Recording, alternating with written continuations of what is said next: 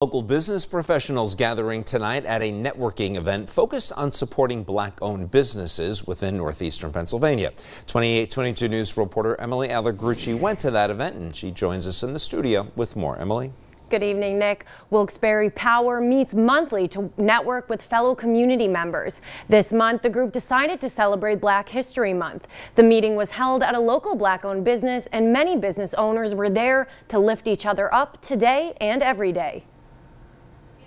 Bringing power to Black-owned businesses. Wilkes-Barre Power supports the professional growth of community members through monthly networking events, focusing on Black-owned businesses during the month of February. We want to grow the region, and there's a rich diversity here in northeastern Pennsylvania, and this is what we can do to support today and every day. Black History Month was celebrated on Wednesday evening at PAHomepage.com Lounge, a family-owned restaurant that opened in Plymouth in 2018 and has been serving up soul food ever since. Owner Melissa Rivers was happy to open her doors to local professionals. This is like putting me on another level, right? To have such prominent professionals just come and network in my establishment with the struggles that come with being an African American in this area owning a small business. She says although things have been going well for her business, she and other Black business owners could always use more support. It's important to know that we're here.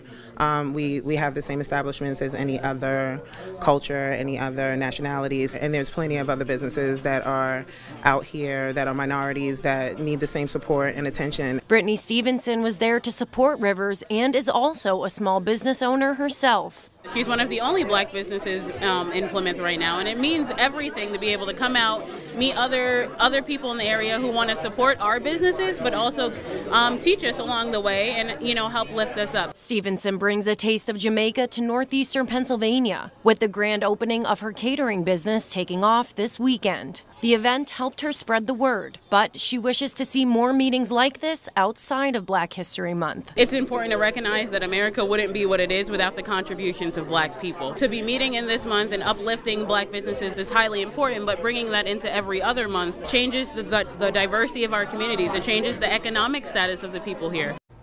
And be sure to join us for our special Honoring Black History. We have many incredible stories about community leaders from Northeast and Central PA to share with you.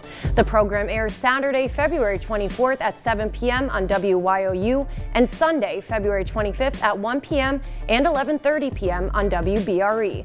Now, although Wilkes-Barre Power networking events are currently only once a week, the president says he hopes to make them more frequent in the near future.